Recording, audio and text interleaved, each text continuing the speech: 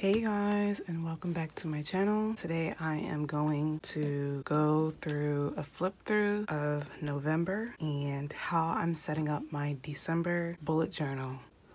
Now, so far I still haven't gone in and filled out my key or my index, but that is okay. I set up my future log and I realized that I needed to leave more space for the calendar even though there's only 2 left. I wrote out the end of year goals and I've been recording my social media growth. I have the list of books that I'm working on finishing before the end of the year, any video ideas that come up until the end of the year, brain dump of ideas that come through my mind. Here is a list of investments that I'd like to make within the next year. And here we start my weekly/daily spread. I worked on some sketching, that's something that I've just been wanting to include. These are Instagram followers. I made a little booklet over the holiday for Thanksgiving. I have a reflection, a weekly reflection.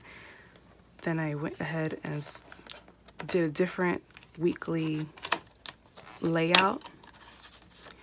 And I haven't filled in my monthly reflection, and here I was working on how I'd like my website to be laid out, the changes that are coming.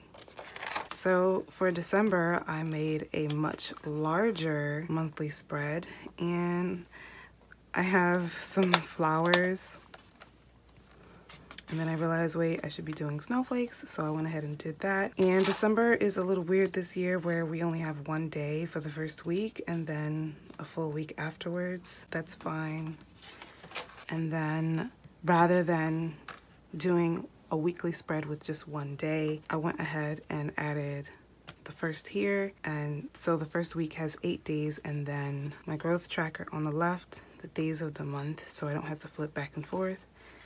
I left a blank page for the weekly sketch, and then the following week, the weekly spread is set up a little bit differently. So it's going to repeat with a weekly spread, some space for sketching, weekly spread, space for sketching. I didn't set up any more of the weekly spreads just in case I end up not using it, especially with the holidays coming up. So if I don't use it for the weekly spread, I'll be using it for sketching and drawing. And then I have a page for brain dump, and then I have a full page spread for the monthly reflection. The goal is to finish this sketchbook with sketches, complete sketches. I'm hoping to finish this sketchbook off with full sketches. At the end of the month, I will show you what it looks like. We're gonna go ahead and paint in the few ornaments, outline the calendar, and so this starts our speed painting portion.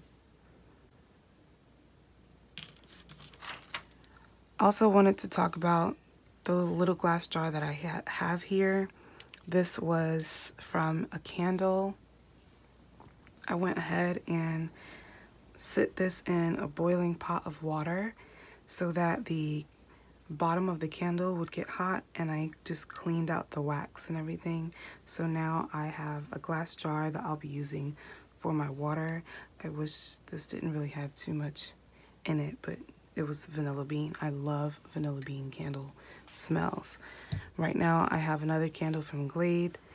None of that is sponsored. I did pay for this with my own money. And I'm gonna go ahead and grab my gouache paint. These colors are from the last time I was painting, which is that Thanksgiving spread.